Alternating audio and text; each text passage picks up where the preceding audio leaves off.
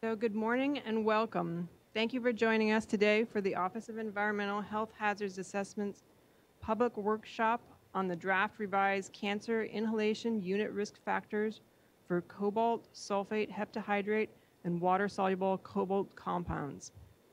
I'm Amanda Palumbo, the acting section chief of the Air Toxicology and Risk Assessment section, and I am joined today by Dr. Darren Dodge, staff toxicologist in the Air Toxicology and Risk Assessment section. So just a couple logistics. For attendees listening via webcast, please send your comments to public.workshop@oehha.ca.gov. And if you would like to submit written comments, please visit our website at oehha.ca.gov/comments. The public comment period will end on Monday, June 5th. For today's agenda, we will hear a technical presentation summarizing the draft revisions to the cancer inhalation unit risk factor for cobalt, sulfate, heptahydrate, and water-soluble cobalt compounds, given by Dr. Dodge. Then we will open the floor for public comments. Comments received from the webinar attendees will be read aloud. Again, those comments can be sent to public.workshop@oehha.ca.gov. With that, I will turn it over to Dr. Dodge to get started on the presentation. Thank you, Dr. Palumbo. Okay, so as she reiterated that this will be an update to the cancer inhalation unit risk factor for cobalt sulfate heptahydrate. There are two corrections to consider for the cobalt sulfate heptahydrate inhalation unit risk, which I'll refer to as IUR. The first was a correction for the true molecular weight fraction of cobalt presented in the National Toxicology Program, or NTP, 2-year exposure studies in rats and mice. This is the study from which the cobalt IUR was derived. The second correction is due to a calculation error.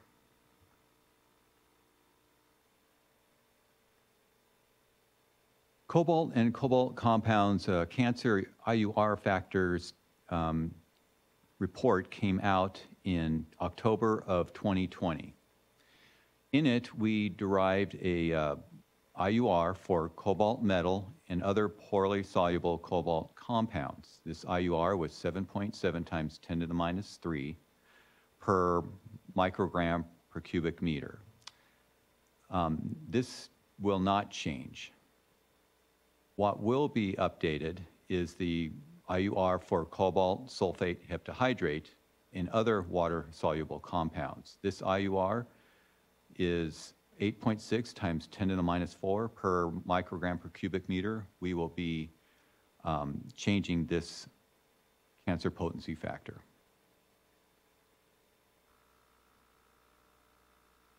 So for the first correction, in 2022,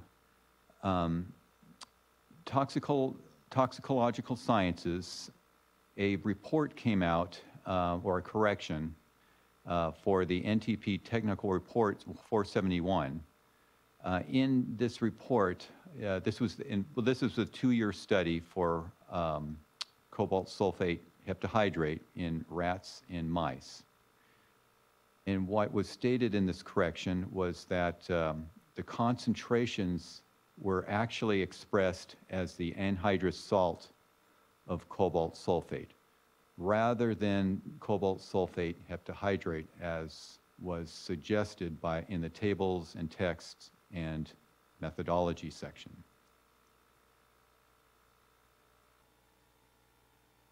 So there's 3 points to consider for these cobalt sulfate heptahydrate exposures.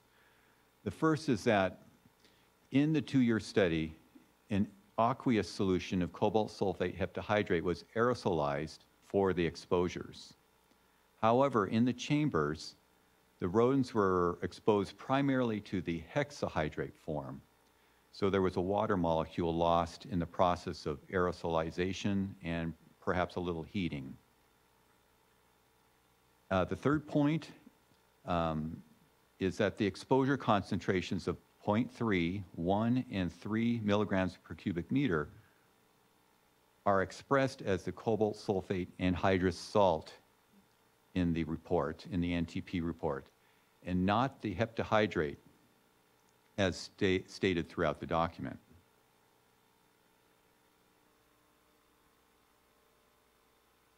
Because the cobalt ion is considered to be the primary factor for cancer risk, the calculated cancer slope factor was normalized to the content of cobalt in our 2020 IUR document. The way this was done was we take the molecular weight of cobalt, which is 58.9, and divide it by 263.1, which is the molecular weight of cobalt hexahydrate. This is the form of cobalt that the animals were actually exposed to during the 2-year study. So this fraction, the fractional weight of cobalt is 0.22, and that's what we use to derive the IUR in 2020. However, because of the correction that NTP published, the exposure concentration is actually expressed as an anhydrous salt. So the molecular weight fraction is 58.9 over 155, which is the anhydrous salt of cobalt sulfate. And this fraction, molecular weight fraction cobalt, is 0.38. So this will change the cancer potency by 1.7 times. The other correction is a calculation error made by OEHA. In the final calculation of the cancer slope factor, the cobalt normalized cancer slope factor, or CSF, was corrected to show that the molecular weight fraction of cobalt in cobalt sulfate is divided into rather than multiplied by the CSF. So the correct way to express this equation is shown here in the slide. The cancer slope factor is 13.41 per milligram kilogram day, divided by 0.38, the molecular fraction of cobalt in cobalt sulfate anhydrous. This resulted in a revised or updated cobalt normalized cancer slope factor of 35 per milligram cobalt per kilogram day. The previous cancer slope factor was 3, so the cancer potency is increased a little more than 10-fold. In the final step, we calculate the IUR, or inhalation unit risk value. And to do this, we take the cancer slope factor of 35 and multiply that by 20 cubic meters a day. This is the daily intake of an adult human of air. And we divide by default body weight is 70 kilograms and include a conversion factor of 1,000 to go from milligrams to micrograms.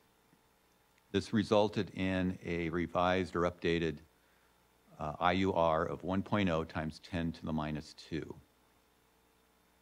Now, as a check, you can go through this derivation by first normalizing the concentration to cobalt, the original concentrations of 0.3, 1, and 3 milligrams per cubic meter. When you normalize it to the cobalt content, it is 0.114, 0.38, and 1.14 milligrams of cobalt per cubic meter, respectively. Doing this, you arrive at the same cancer slope factor of 35 milligrams of cobalt per kilogram day.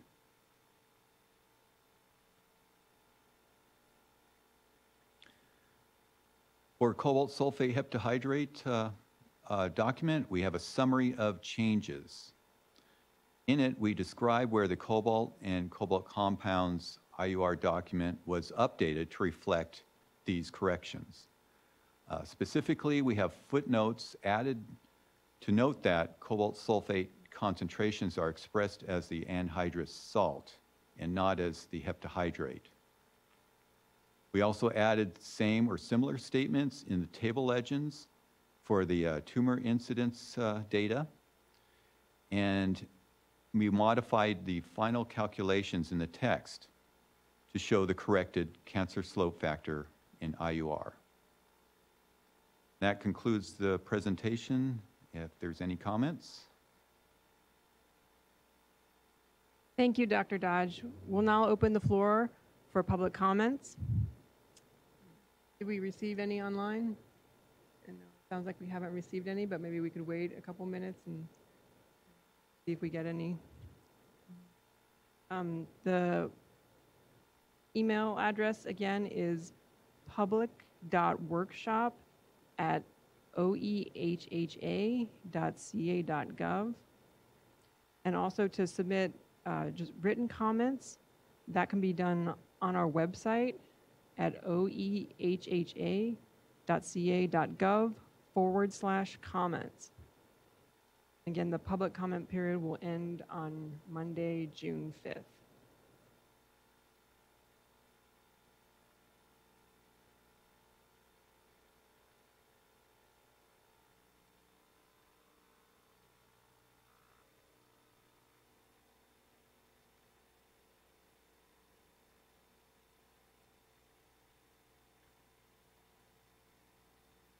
I'll just read that email address one more time. To send comments into the workshop, the email address is public.workshop@oehha.ca.gov. And to submit written comments on the website, go to oehha.ca.gov/comments.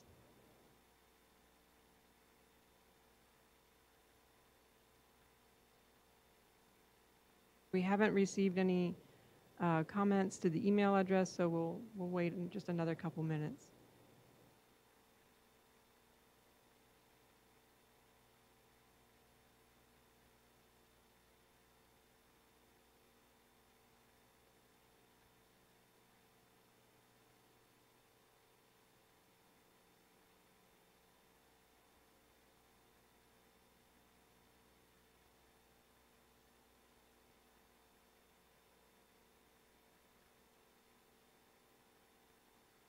Yeah, again, the deadline for written comments is Monday, June 5th, and those should be submitted to oehha.ca.gov/comments. And then to submit comments to the workshop right now, email public.workshop@oehha.ca.gov.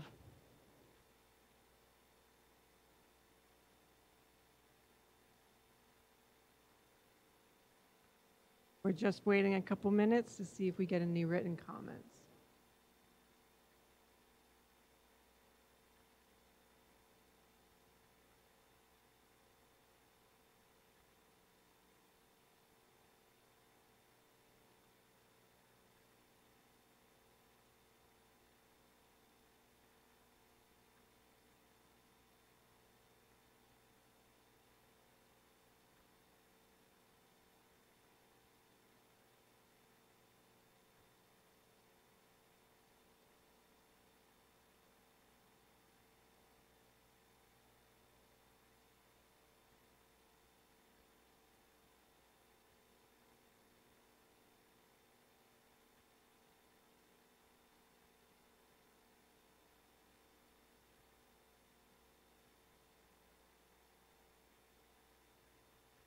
All right, thank you for all the remote attendees who might be watching. This was OEHA's public workshop on the draft revised cancer inhalation unit risk factors for cobalt, sulfate, heptahydrate, and water-soluble cobalt compounds.